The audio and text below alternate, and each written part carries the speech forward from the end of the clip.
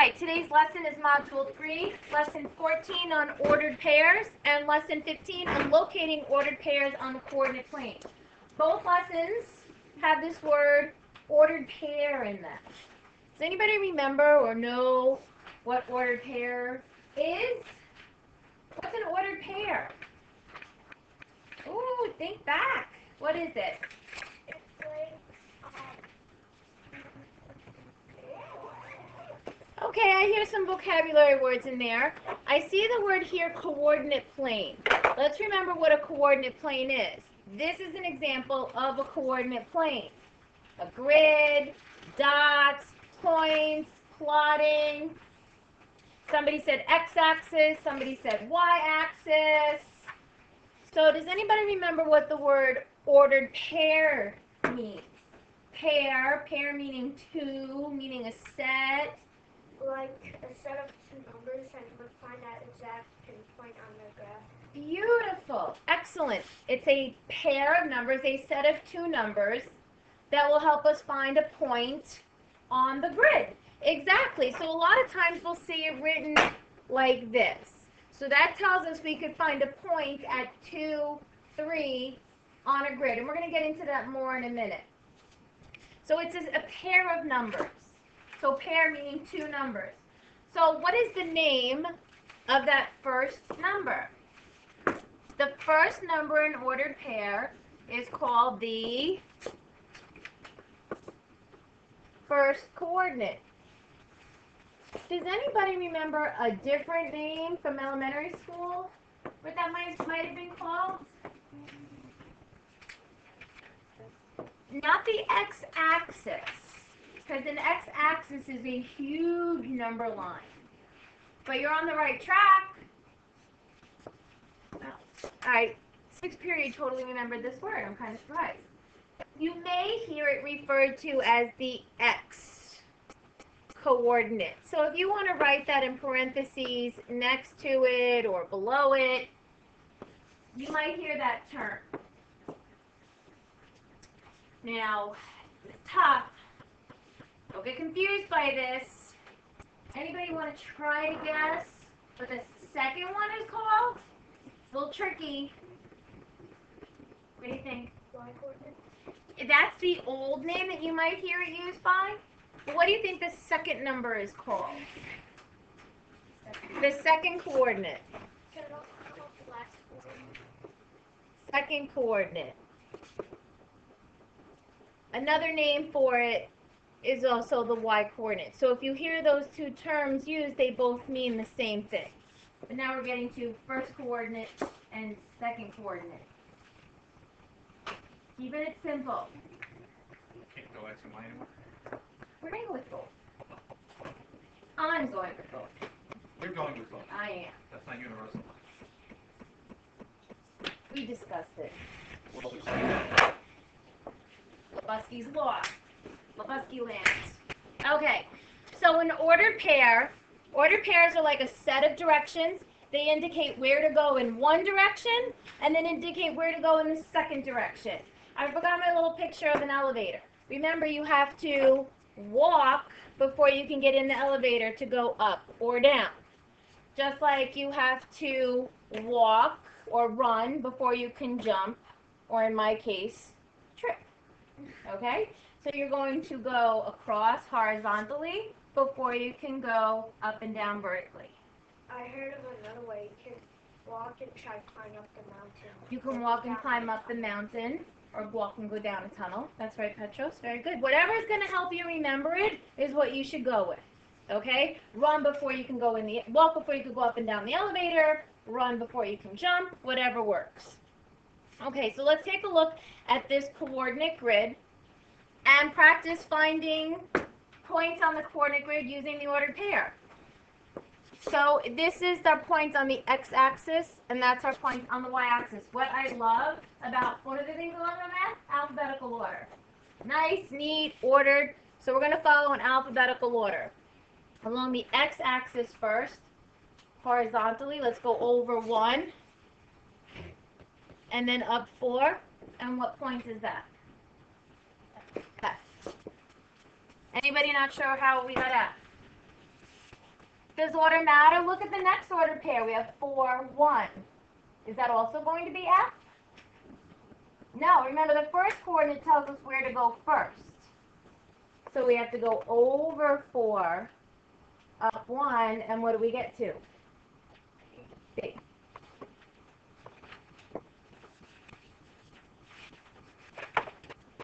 What about C? 5, -2. What point is that going to be? Over 5, down to G. D? Jennifer? Excuse me? C. As in, right? Cookie. E. Agree or disagree?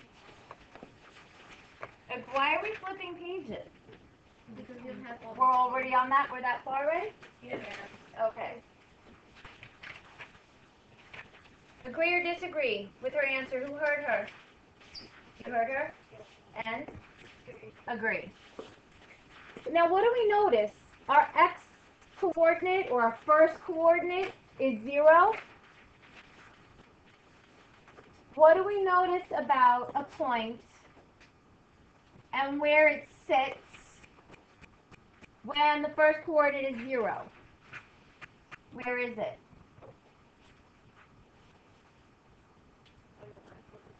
Not on the y coordinate, on the y axis.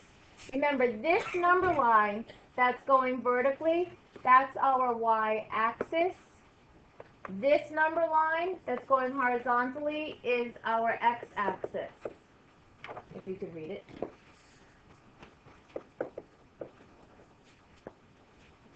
So whenever your x coordinate is 0, it sits on the y-axis. Okay?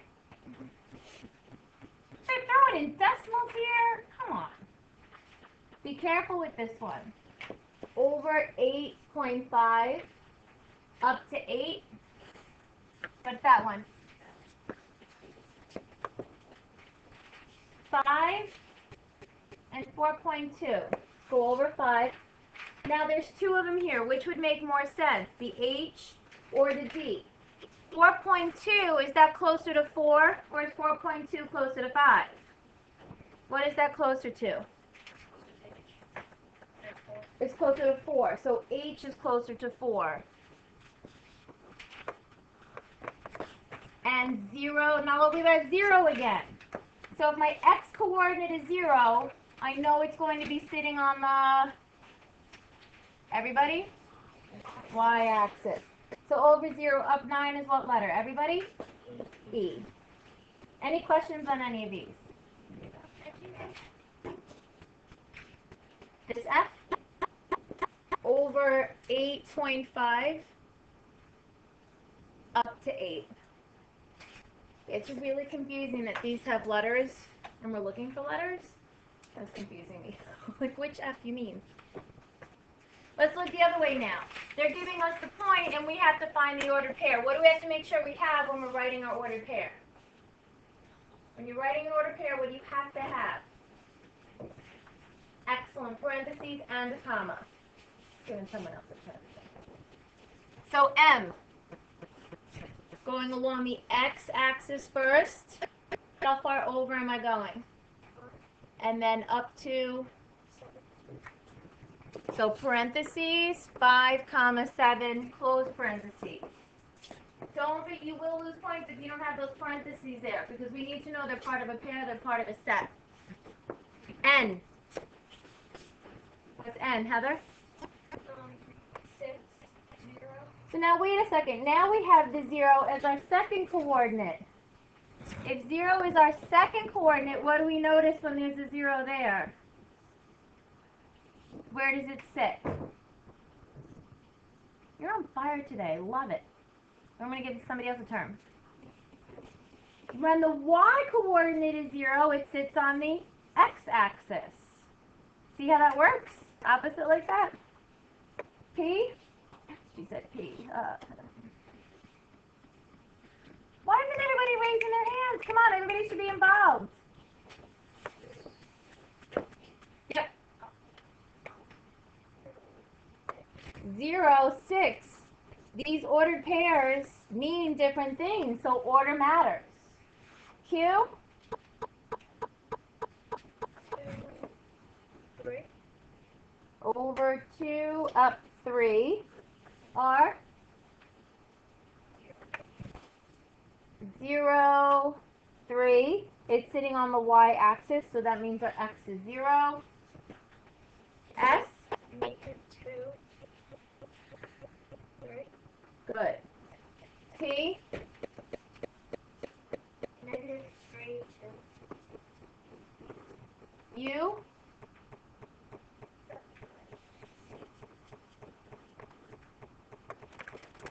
D?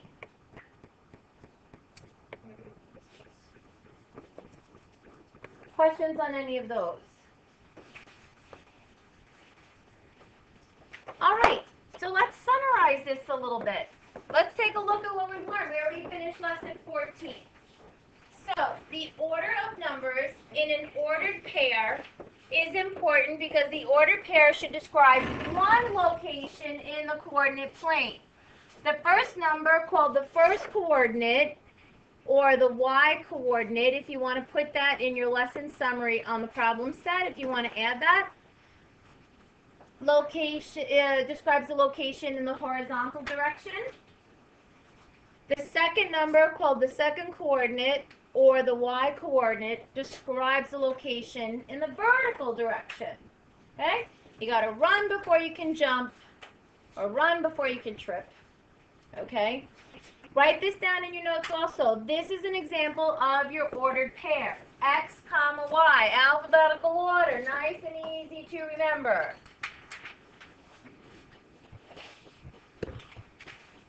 Yes?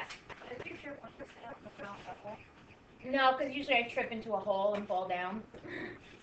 Because I wouldn't trip. I'm not like a klutz. There'd have to be like a pothole or something. Buy that? The roads are terrible now from all the snow. I had fallen a pothole. Whoops, this didn't erase. Okay, let's take a look at some vocabulary. Lesson 15. We're going to skip example 1 and jump down to example 2. I did the same thing. Jump down to example 2 on the page. All points on the coordinate plane are described with reference to the origin. What is the origin and what are its points? Think of origin, original, beginning. So what is the origin? Anybody know where we would find it? Let's go back and look at this coordinate grid. I'll give you a hint. The origin is here. The origin is here. What is it? Give me more. Give me more. Where it starts? Absolutely. But why do we start there? What happens there that we made that the starting point? Where what meets? Exactly. Where? Okay, so let's write this. The origin. Okay, we writing this down? Full complete sentences. Capital, period, just like ELA, social studies. The origin is the point.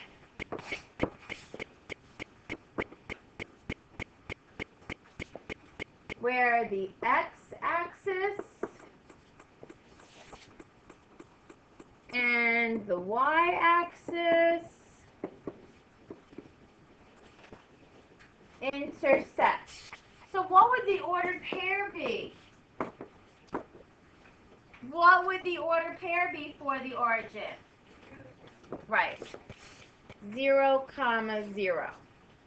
Because basically, our coordinate plane is made up of your x-axis, and your x-axis is what? What is your x-axis when we look at this coordinate plane? That's just a what? What is that?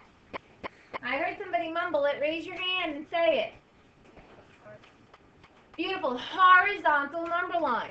And what is our y-axis? Everybody? Vertical number line. So basically, when we intersect our vertical, when we intersect our horizontal number line with our vertical number line, we're creating this big, beautiful coordinate plane. Okay, so now we want to find points on this coordinate plane. To find a point on a coordinate plane, we just spent the first half of the period on it. What do we use? How do I find a point? How did I find all these points? What did I use? Thank you. Very good. We use ordered pairs.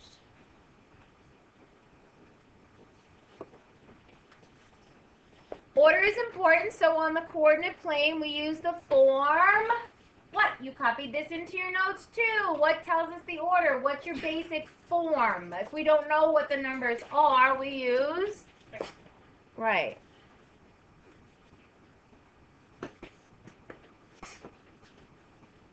The first coordinate represents the point's location from 0 on the, everybody? X-axis. Notice how it's hyphenated. The second coordinate represents the point's location from 0 on the y-axis. Okay? All points from 0. Everything we did the first half of the module is now coming forward. It's number line. Yes? Oh, no, that's just a sloppy X, and I apologize for that. Because that's an X and a Y. All right, so when we take our horizontal number line and vertical number line, we divide this into how many sections? How many sections did we create? Sorry, I wasn't trying to freeze you out. Everybody? 4. Does anybody know what each section is called? Well, if you ride one of those motorcycle things that's got 4 wheels on it, that's called a quad. Because quad means 4. So how many sections do we see here? 4. So each one is called a quadrant. Okay? Now in elementary school, you probably only worked with the first quadrant because in elementary school, you only worked with positive number lines.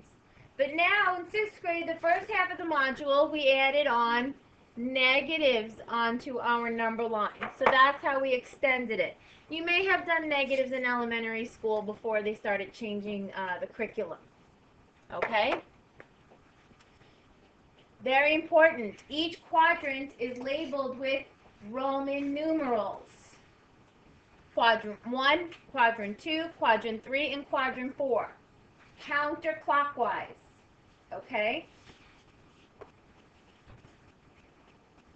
So, like we just discussed, we're showing negatives now. That's how we have the 4 values. So, what I would want to do right now is take a look at this number line, at this quadrant.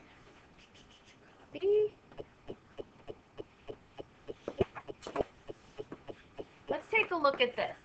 On your notes, we're on top of page 56. Example 3. They want you to label the different quadrants. So label it 1, 2, 3, and 4 counterclockwise.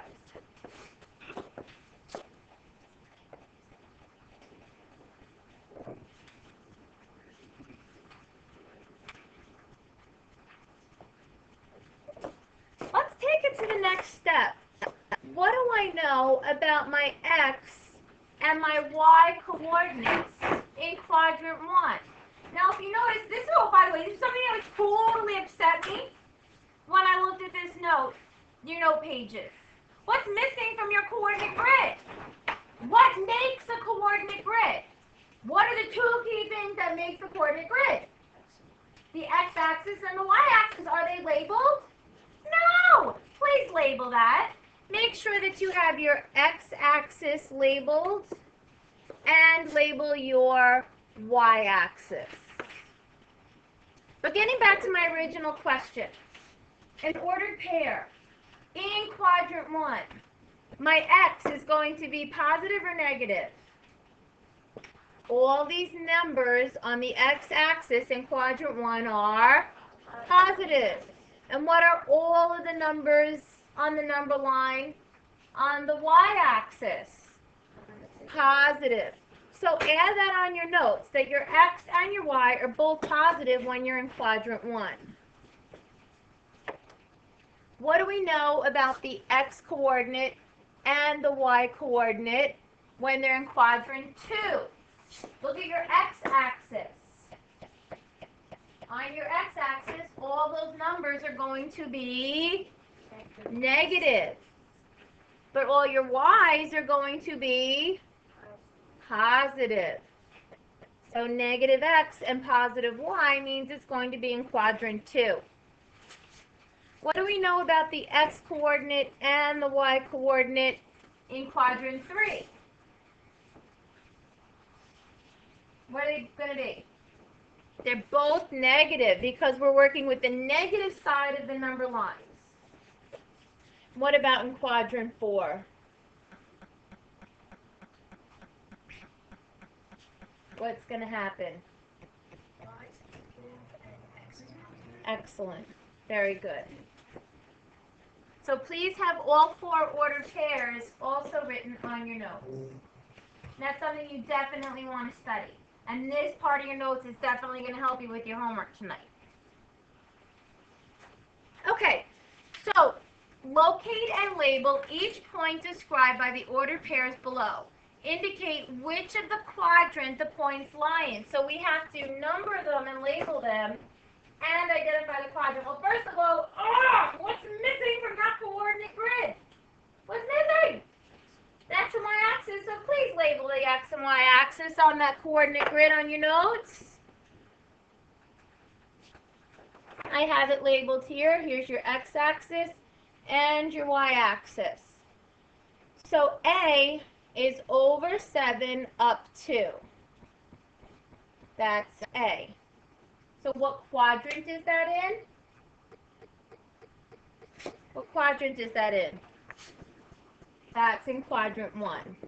So we're going to write a Roman numeral 1 for our answer. If it helps to label the quadrants, go ahead and do that around your coordinate grid. -3 down 4 is in what quadrant? What quadrant is that?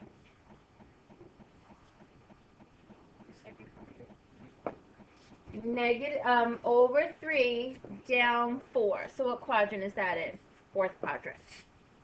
Sometimes you'll see them written individually like that. Sometimes you'll see them connected like that.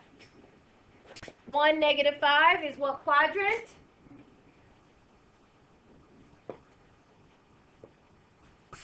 Over 1, down 5, -5. Based on this information that we put here, we shouldn't even have to plot them. We should be able to identify them based on whether the x and y are positive and negative. But plotting definitely helps. So 1, -5 is what quadrant? -3, 8. Come on. Over -3 along the x-axis and up +8 on the y-axis. Yep, 2nd quadrant. -2, -1. What quadrant has both coordinates as negative numbers? Quadrant 3. Yeah.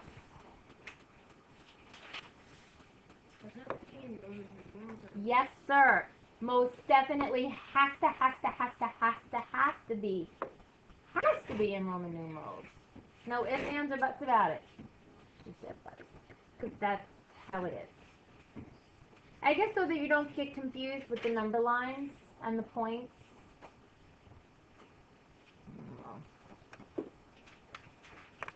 So now we actually already talked about number 6. So let's take a look at question 6. We're skipping 5 and jumping down to 6. It asks, do you see any similarities in the points within each quadrant? And that's what we talked about here when we looked at the positive and negatives.